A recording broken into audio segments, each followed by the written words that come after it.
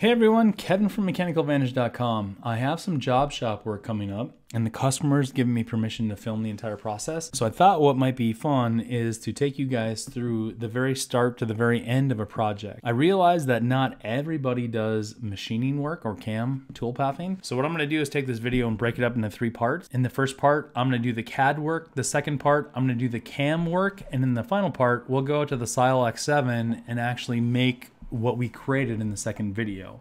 Even if you don't do CAM work, I'm going to be covering a lot of things that are very CAD specific that can help you with your assemblies that you're going to be doing going forward, such as joints and joint origins. What you see on the screen is an M-Lock 125 dual vise. So I've got a dual station vise out on the machine, and I'm gonna put a set of soft jaws in the front station, and I'm gonna put a set of soft jaws in the back station. So I'm gonna start out by getting this configured, and if you wanna follow along with me, you can. If you go to the data panel and come down to the samples directory, you'll see that there's a CAM samples project. Inside of here, go find the work holding folder, and then find the M-Lock folder. Now there is a M-Lock 125 Duo vise here that's in metric if you're crazy enough to use that. Of course, I'm going to use the proper inch version by going to the inch versions folder, and then I just opened up this M-Lock 125 Duo and did a file save as and put it in the project that I wanted to work in. So what I want to do now is start out by creating the jaws, the soft jaws for this part, and I'm going to do that by going to the create menu and saying new component, and I'm going to name my first component jaw 1. And I'll click OK. The rest of my assembly gets ghosted out. I really don't need to see it, so I'm gonna right click on this and say isolate, and that's just gonna remove everything off of my screen. And I'll create a sketch on my front plane. And I'm gonna start out with a rectangle, a center point rectangle anchored to the origin, and it's gonna be 1.5 inches tall. I'm gonna hit tab, and it's gonna be 5.2 inches wide.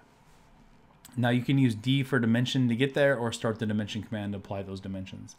And I'll finish the sketch. I'm going to extrude this 1 inch deep, and I'm gonna hit OK.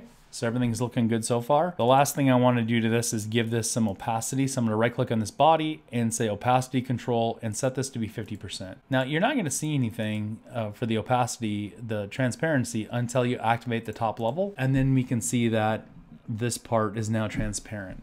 I wanna make 3 more copies of this, and I want these to be independent copies. So I'm gonna right click on jaw 1 and say copy, and then I'm gonna right click on my design name, and I'm gonna choose the paste new option, which is gonna make an exact copy, but it's gonna break from the original so that it can be independent.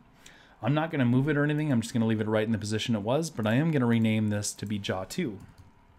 So I'll just name this one jaw 2, and I'll repeat the process. So I'll paste new, click OK, slow double click to rename it. This is going to be jaw 3. Right click, paste new, hit OK to put it in position. Slow double click on this, and I'm going to call this jaw 4. So now I have 4 independent jaws. I am going to right click on jaw 1 and say unisolate, which is going to bring everything else back. And I'm going to turn off the visibility of jaws 2, 3, and 4, so I can only see the visibility of jaw 1. I need to move things around on this a little bit. Some joints have already been applied, so I'm just going to drag this out a little, and I'm going to drag this out a little bit. And now that gives me the opportunity to place the joints as I need them. So I'm going to start out by doing an assembly and joint.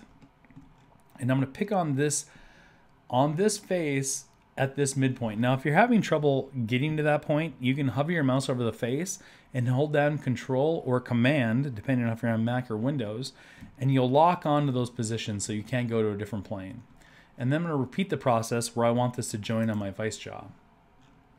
And then I'll hit OK. Now, if we look at this, you can see where the faces are coplanar. We get some graphical artifacting there where Fusion's having a problem displaying those planar faces at the same time. So I'm going to do a minor little trick. I'm just going to edit this joint, and then I'm going to reposition it. So I'm going to drag off this way, and I'm going to say 0.001, very small amount, and I'm going to drag up 0.001 as well. And now I'll hit OK. And when we look at this, now we don't see that visual artifacting. It's really only 1/1000 of an inch, so it's no big deal. We could probably even go with a smaller number if we wanted that to be closer. But for my design, that's not going to matter at all. I'll turn off the visibility of jaw 1 and I'll turn on the visibility of jaw 2. Now to speed things up a little bit, I'm going to click on J for joint on my keyboard. I'm going to click on that midpoint. Wrong one. I want to choose the one on the back side. I could have used the one on the front without a problem, but I'm going to choose the one on the back. And I'm going to go assemble that to that point right there. Moves into position, so again, I'm going to put my 0.001 spacing in there. And then I'll go up 0.001. And I'll hit OK. And that positions the second jaw. So I'll turn on the third jaw, J for joint, choose my point, rotate around, choose my mating point, pull my direction, so 0.001. I want to go up minus 0.001. In this case, it's negative for some particular reason. And I'll hit OK to place that. Turn on my last jaw, J for joint. Undo that. Sorry, I'm going to do J for joint. I hit the line command by mistake. And then come back and choose to put it back into that position. And one last time, do my 0.001 and my minus 0.001. And now I've got all the soft jaws attached. I need to set the spacing between those. But so before I do that, I'm going to create a parameter. So I'm going to go modify, change parameter. And I'm going to create a user parameter called front jaw spacing, and I'm going to set this to be 0.5, and I'll hit OK, and I'll create one more called rear jaw spacing, and again I'll set this to be 0.5, and I'll hit OK, and I'm going to hit OK. Now I want to add some joints. I'm going to do J for joint between this midpoint and then the same midpoint right there. I'm going to drag this direction I want it to go. And I'm going to call this jaw front jaw spacing, and I'll hit OK. Now Fusion's warning me that I have a conflict in here somewhere between my different joints. So I'm going to just go and edit all my joints. I'm going to take that offset off of there. I'm going to set this all to be 0 and edit this one and click OK. Somehow I offset the wrong direction. So rather than trying to figure out what I did, I'm just going to reset that back to 0. And now you see that my conflict is gone and everything moved into position. Let's do the joint one more time. We'll try it between here. I might have that same issue. We'll find out. I'm going to go between here and here. And now that I'm going to drag it is going to be rear jaw spacing. And I'll click on that and say OK. And that one worked out just fine, so I don't have to pull my position. So somewhere I pulled one of these jaws the wrong way. Maybe I'll go back and fix that later, but it's only a visual thing and won't affect what I'm trying to do here. So what this allows me to do now is I can go modify and change parameters, and I can change whatever number I want here, and it'll open and close the jaw faces for me. So everything is working okay on the vise. Now what I eventually want to do is draw my part and place it between these two soft jaws, which is going to be really difficult because there's nothing located between these two soft jaws to reference it off. So I'd have to choose a point and drag over this way and drag so far down, and that's just a lot of math that I don't want to do. So I want to talk about something called joint origins. That's going to allow me to do that automatically. On the assembly menu, I'm going to create a joint origin, and I'm going to go find where I want that joint origin to be anchored to, and I'm going to drag that off a little bit. Now I don't want to change this dimension every time I change the jaw spacing, so I'm going to create a link. I'm going to call this front jaw spacing and say divide by 2. And now I'll hit enter, and now that joint origin appears right at that exact place. So if I want to assemble my part there, I have a spot that I can anchor that to. I'm going to repeat that process one more time. So assemble joint origin. I'm going to go to this jaw. We could use either jaw for this, whichever one you want to use. I'm just going to offset that, and I'm going to talk about, I'm going to call this rear jaw spacing. Divide that by 2 and hit enter. And now if I were to go modify, change parameters, and if I set one of these to be 0 and the other one to be 2, and I hit OK, now we see that the joint origin is exactly where I want it there, and it still remains in the center there, so everything seems to be functioning properly. So I'm ready to move on and draw the component that I need to make for this particular design. To do that, I'm going to create a new design, and the first thing I'm going to do is hit the save button, and I will call this go no go gauge. And I'll hit save. And then I'm going to create a new component, and I'm going to call this gauge, G-A-U-G-E, and hit OK. And before I do anything, the first thing I want to do is add an as-built joint between this component and the origin so that it can't possibly move. So from the assemble menu, I'm going to choose as-built joint. I'm going to click on the word gauge and the word origin and hit OK. And now a joint's going to appear at the origin of my design. I could turn that joint off if I want to, if I didn't want to see it. And I'm going to create a sketch on the front plane. I'm going to start out by drawing a line. I'm just going to kind of draw a line over here. I want this to be a center line type. So my line type on my sketch palette, I'm going to change it to center line. I'm just going to draw some line, make sure it's vertical, and I want it to be about 3 inches in length.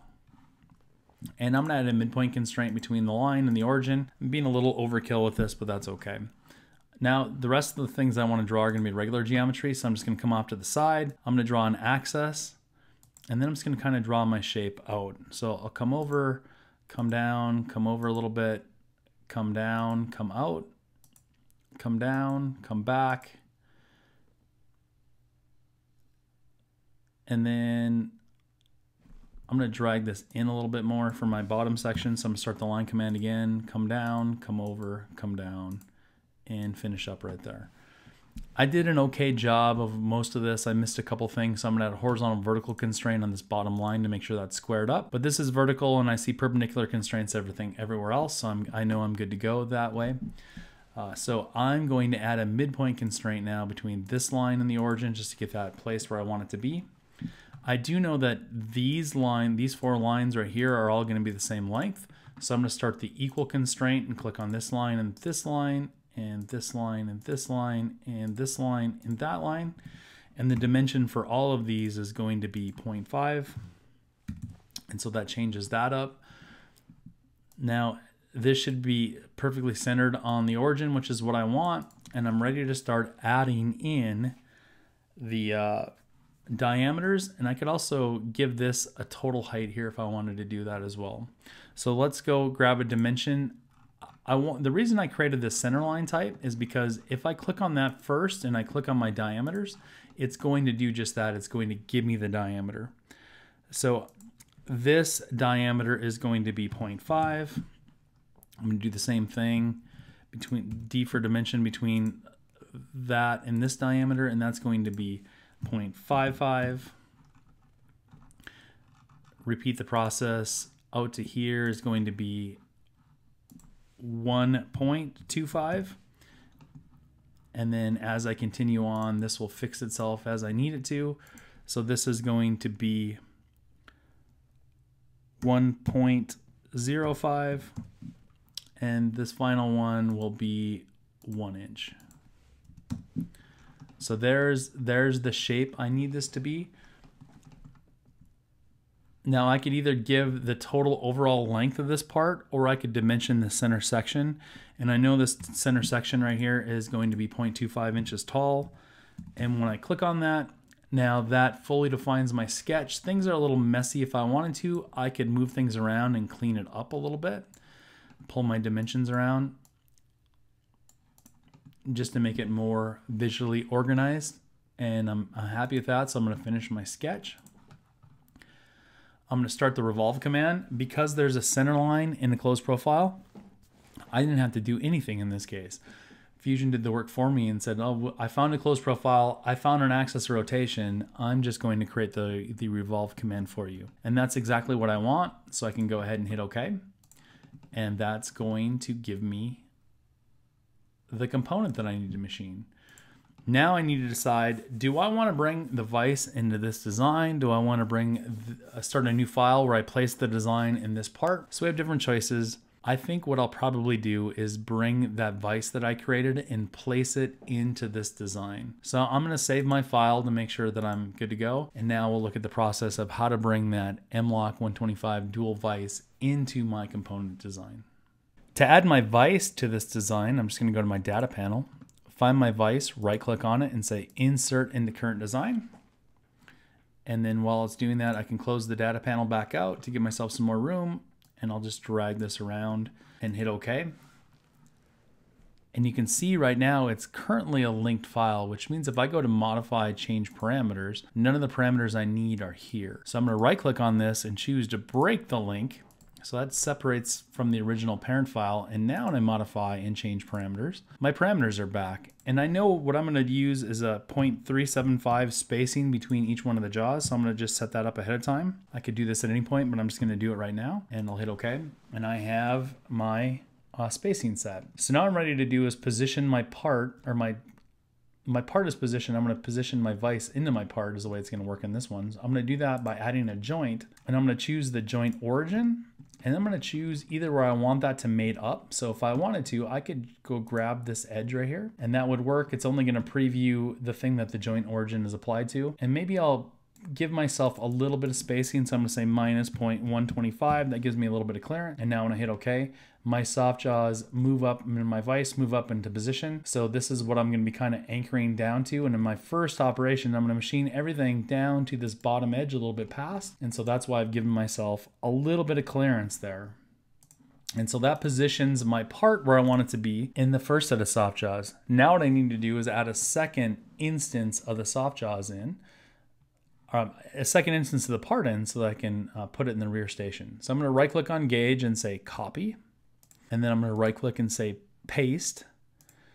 And I don't want to paste new in this case because I want it to be the same part. And I can do a little bit of work if I want to. I can kind of rotate this into position. So maybe I'll call that 180 degrees because that's how it's going to be. I'm going to flip it around on the backside and then I'll hit OK. And now I can do another joint and I could position it maybe from there to that spot. So that's going to put it all the way into the soft jaws. And again, maybe I want to give myself a little bit of clearance. So I'll come up 0.125 and I'll hit OK. And that will give me what I'm going to use to hold for the second position of the soft jaws. So I'm looking at the video. I'm a little over 15 minutes or so. I think what I'll do is I'll show how I create the cavity in each of the soft jaws in the next video when we go ahead and create the cam toolpath. If you guys have any questions about anything that I've shown so far in this video, please leave them in the comments below. You can also email me, kevin@mechanicaladvantage.com. And before I go, I want to make sure I save my design. I hope you guys are going to find this format useful in doing it this way. I hope you tune in to the next video to check out the cam toolpathing before we move on to the final video and actually go and manufacture this part. That's what I have for you today. And as always, thanks for watching.